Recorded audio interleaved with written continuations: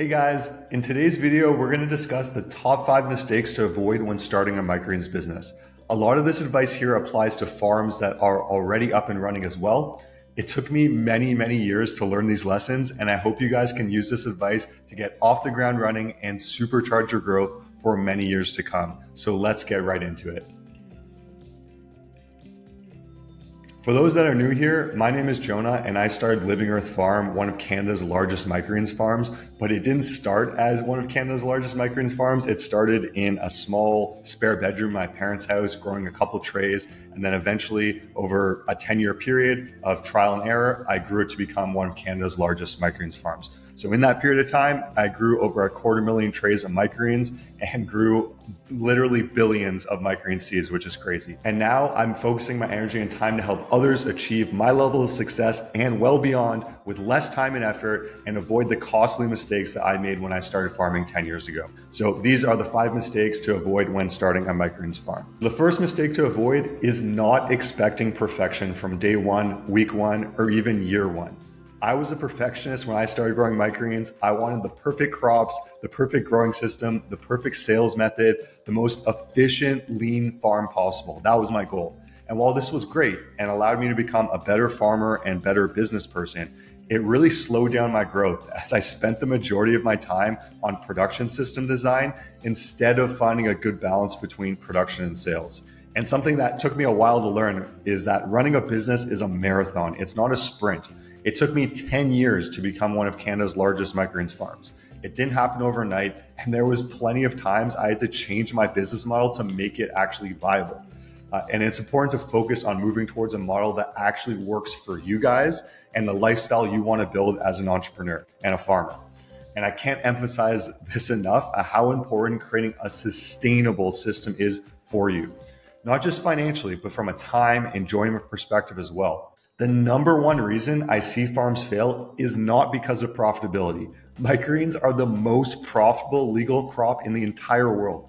It's from burnout. So creating a sustainable system for you is critical for long-term success in running any business, but especially a microgreens business. And remember, if you're just starting out, don't expect to be an expert tomorrow. It takes time to learn a new skill set, and running a microgreens business is, for a lot of you guys, a new skill set. The second mistake to avoid when starting a microgreens business is growing and selling too many varieties. So there are hundreds of varieties of microgreens, but there are only about 20 or 30 that really make sense to grow commercially. And then within those, there's only about 10 that are actually quite profitable.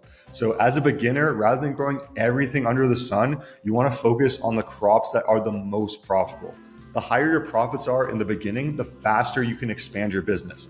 For example, if I can grow a tray of pea shoots in 1 week and make $40 revenue off that one tray, or I can grow red vein sorrel in 4 weeks and make $50 off that same tray. In 1 year of doing this, I'll make $2,000 growing pea shoots and only $600 growing red vein sorrel. And if you're growing 20 trays on a rack each week, which is a pretty common starting point for microgreens businesses, then you'll make $40,000 with pea shoots in that year versus $7,200 with red vein sorrel. So as you can see, crop selection is really important. So I'd recommend starting out with crops like pea shoots, kale, radish, and broccoli. We have all the details on supplies you need and how to grow microgreens easily in our growing guide that is available at microgreensconsulting.com completely for free. The third mistake to avoid when starting a microgreens business is to avoid the fear of failure. This is a really big one. I had to deal with this big time when I started my farm. I really wanted to grow food for a living and feed people the most nutritious food I could possibly grow. When I struggled to get sales in the early years or when I couldn't solve a growing issue, I constantly thought to myself that maybe I should just give up. Maybe I should go get a normal 9-to-5 job to avoid these challenges and just live a simpler life. And this is totally normal. This is a normal thing for people to go through. A business is not always the easiest thing to start up and run.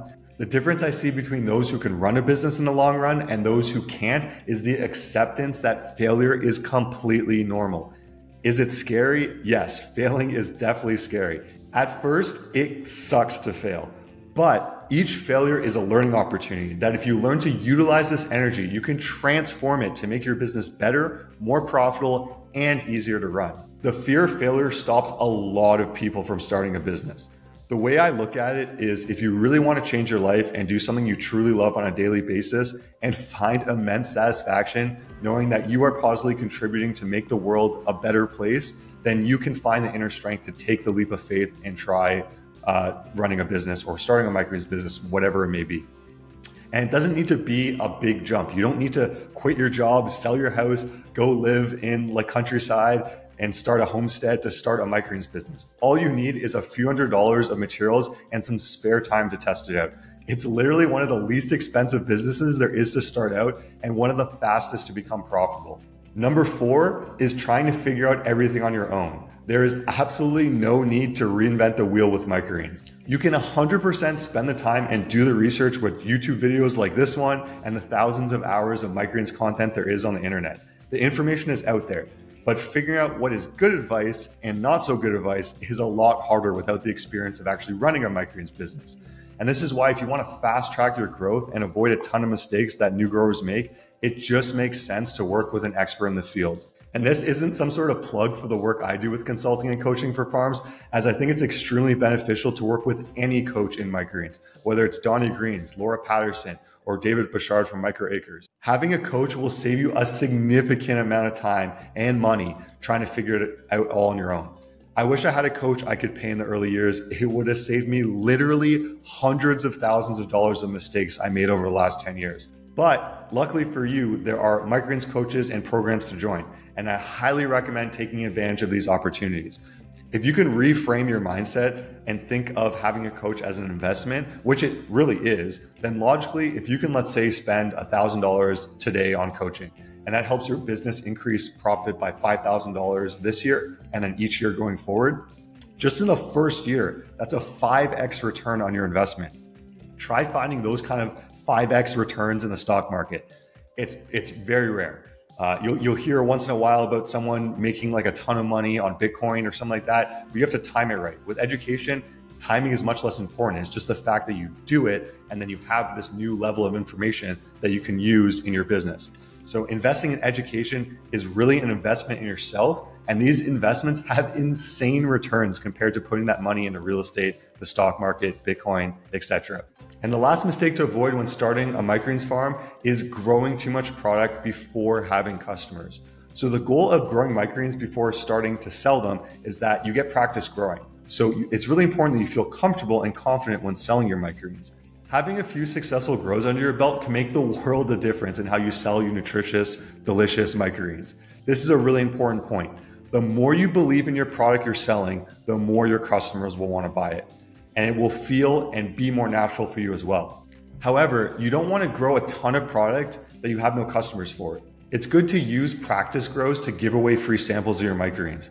It's hard for people to say no to delicious, nutrient-dense superfoods for free. This simple strategy works wonders and will start getting you paying customers quickly. I really wish I used this when I started out. My business would have taken off much faster. So you want to use something called the grow to order model, meaning that customers place an order, then you grow it, and then you deliver it to the customer. And this avoids a huge issue of waste product and keeps your farm profitable and much easier to manage production.